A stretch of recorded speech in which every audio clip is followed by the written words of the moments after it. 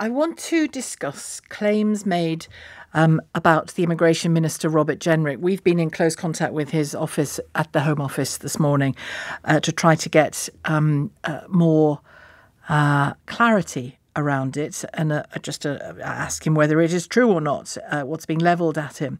And in two separate statements, the latest has literally just dropped to us. There isn't an out-and-out denial that the thing I'm about to tell you actually happened. You interpret it your way. Obviously, I've interpreted it my way, and I'll share that with you and tell you why I've interpreted it that way.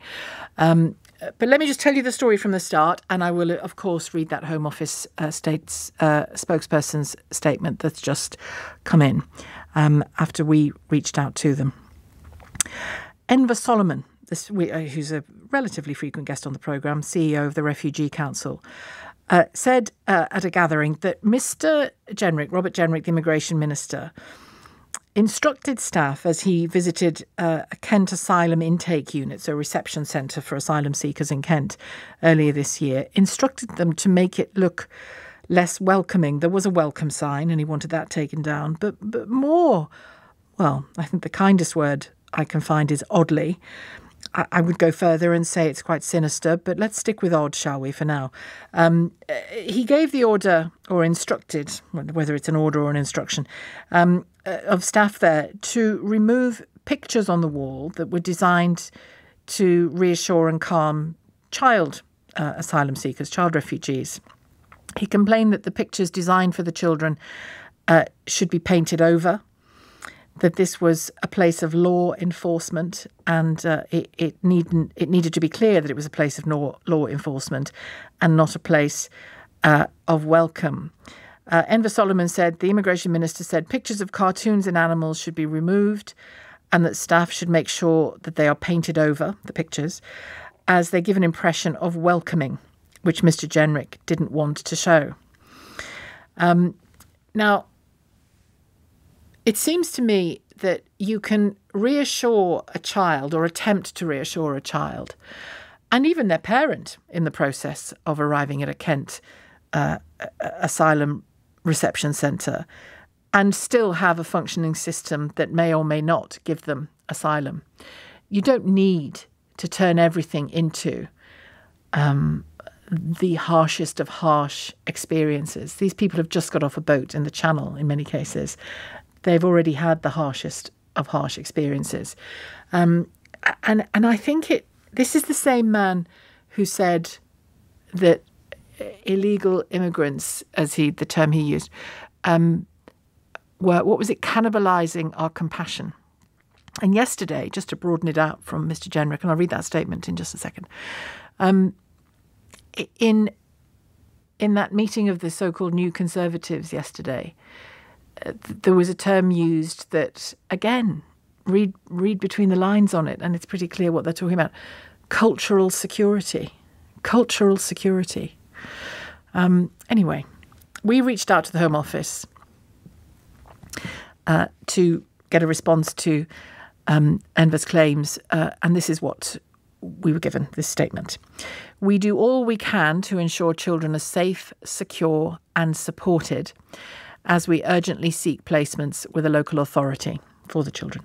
All children receive a welfare interview on their arrival at accommodation, which includes questions designed to identify potential indicators of trafficking or safeguarding issues. It's good to know.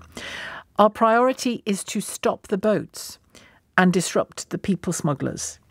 The government has gone further by introducing legislation which will ensure that those people arriving in the UK illegally are detained and promptly removed to their country of origin or a safe third country.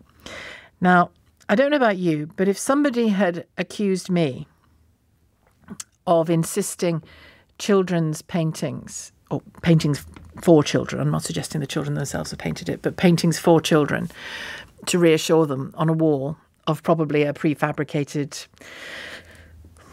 sort of building on the shores of Kent, that was painted over to make it as unwelcoming as possible. If somebody had accused me of that, I would either deny it if it were not true, and I would take serious action against the people saying it about me, or I would explain why I thought it was important. And he's done neither. And his spokesperson at the Home Office has done neither.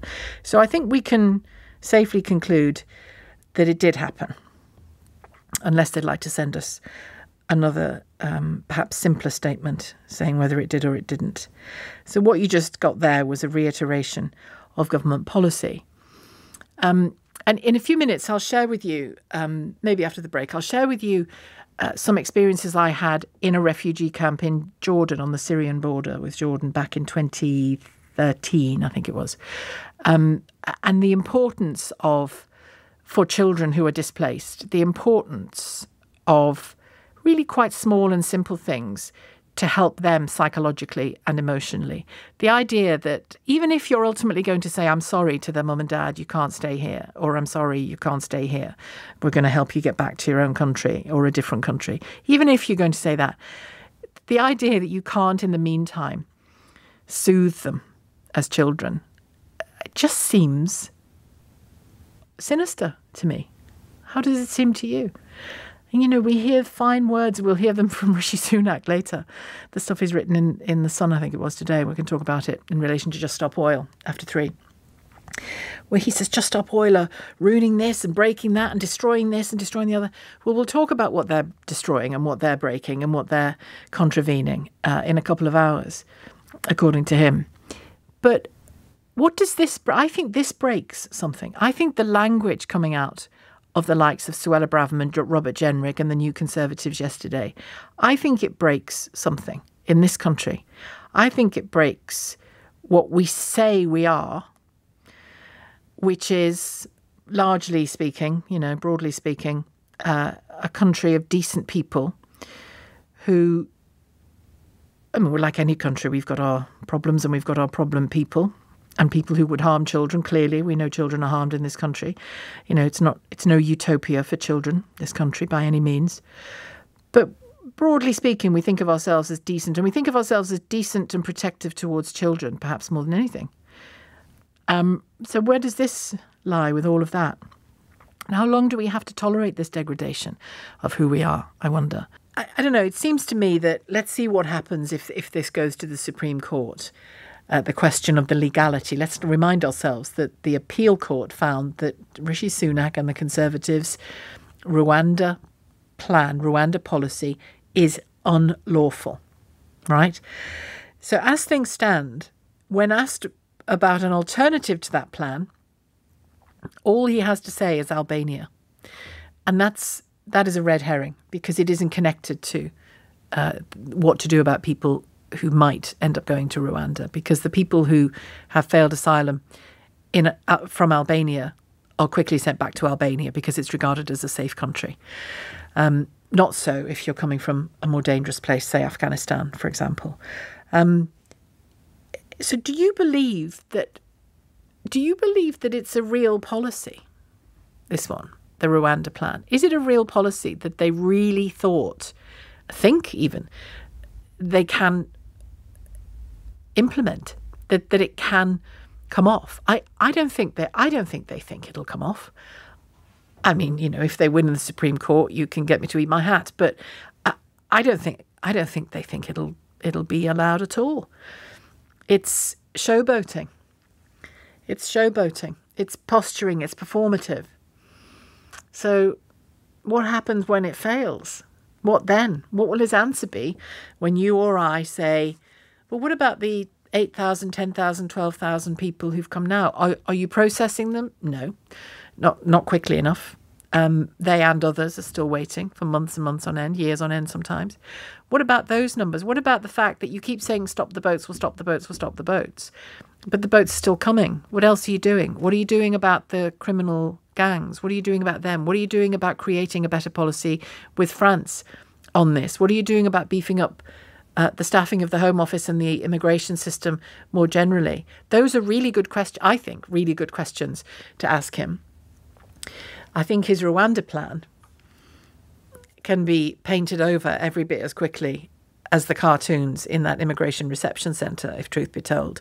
And that's what he'd like to do if it fails in the courts, just paint over it as though it never happened. But it happened. It is, as in, it's still in play. According to the Prime Minister, it's still in play.